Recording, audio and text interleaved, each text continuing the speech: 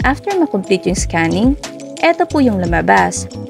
National ID has been verified. And naka-indicate dito yung ating National ID card number or PCN, digital ID number, name, gender, date and place of birth, marital status, at blood type.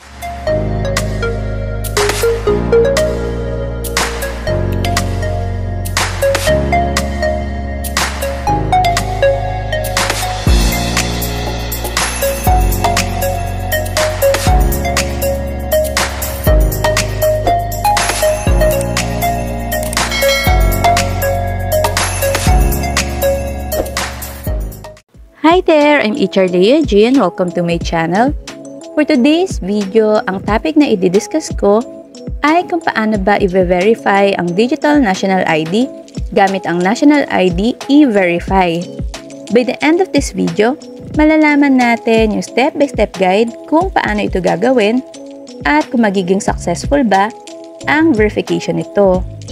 Kung bago ka pa lang sa aking channel at interested ka sa ganitong klaseng video, don't forget to like, subscribe, and hit the notification bell para updated ka sa aking latest video. Isa sa importanteng features ng Digital National ID ay ang unique and secure QR code ng bawat ID. Para po ma-accept ang Digital National ID as valid ID, ito po ay subject for authentication. Ang ginagamit po para ma-verify ang ating Digital National ID ay ang National ID eVERIFY. Ito po ay dinevelop ng Philippine Statistics Authority or PSA at Department of Information and Communications Technology or DICT para po ma-authenticate or ma-check ang validity ng bawat Digital National ID na ipepresent sa government agencies and private institutions. Ang National ID eVERIFY ay secure and efficient identity verification method para ma-ensure na secured ang mga transaction at ma-minimize yung fraudulent activities sa mga transaction. Para ma-access ang National ID eVERIFY, magpunta lang tayo sa ating phone browser. Then, sa search bar, i-type lang natin ang everify.gov.ph at itap ang link. Ito po yung makikita natin sa website ng National ID eVERIFY. Makikita po natin dito yung login now na ma-access lang po ng mga registered relying parties. Para naman po sa relying parties na hindi pa nakagawa ng account sa National ID eVERIFY, click lang po itong register as relying party. Yung relying party po na tinutukoy dito ay yung mga government agencies or private institutions. Then, need lang pong i-fill out lahat ng required details tulad ng authorized representative, account credentials or yung login details tulad ng email and password, at yung name and address ng organization. Then, need lang po i-tick yung privacy policy or terms of use, then itap ang register as relying party. Pag vini-verify ng relying parties ang ating Digital National ID, ganito po yung details na makikita nila. Naka-indicate po dyan ang ating personal information. Isa din sa features ng National ID eVERIFY ay ang National ID Check. Ito naman po ay mas simple, efficient, and secure way na pag-verify ng authenticity ng National ID. So now let's proceed sa pag-verify ng Digital National ID using National ID Check. Ang Digital National ID na i-verify ko po ay yung new and old version na na-generate sa website ng National ID at yung na-generate sa eGov.ph. First, let's verify yung Digital National ID sa eGov.ph. Tap lang natin yung National ID Check. Then, itapat lang natin yung QR code within sa frame ng camera. Siguraduhin lang po natin na yung 4 corners ng QR code ay visible. At automatically, mai-scan na yung ating ID.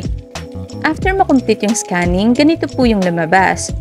QR code could not be read.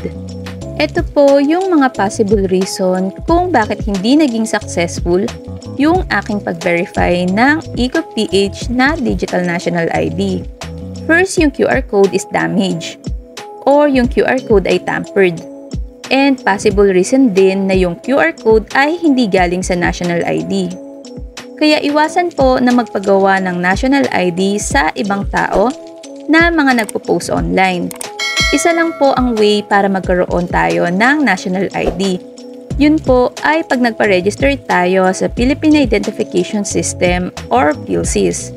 And please take note na pag QR code could not be read ang result ng verification, ang relying party ay uulitin po ang scanning ng 3 beses.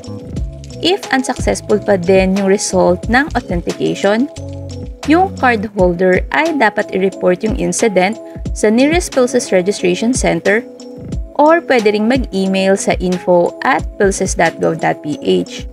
Next, ang i-scan ko naman yung first version ng Digital National ID na na-generate using National ID website. Tinapat ko lang yung front side ng QR code. After makomplete yung scanning, eto po yung lumabas. National ID has been verified.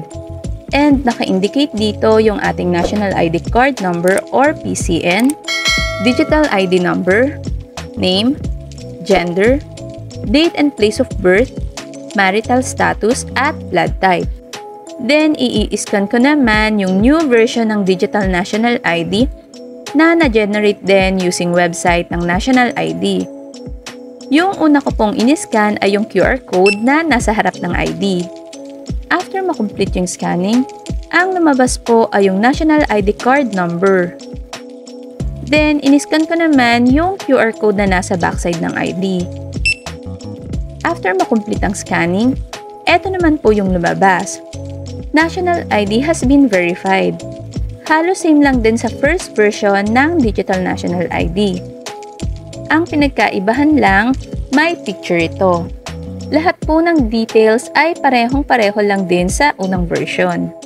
Please take note na bago gamitin ang Digital National ID sa ating mga transaction, kinakailangan po muna natin itong i-verify para ma-ensure na maa-accept ito pag ginamit natin ito as valid ID.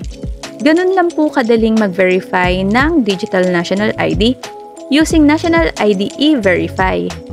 For more tutorial videos na gaya ng mga nasa screen, you can visit my YouTube channel to watch these videos. Okay, so that's it for today's video. Kung meron kayong questions or clarifications, just comment down below. And don't forget to like and subscribe to my YouTube channel. Para naman sa mga mas detailed na questions or concerns, you can reach me sa aking Facebook page at huwag pong kalimutang mag-like at i-follow yung aking page.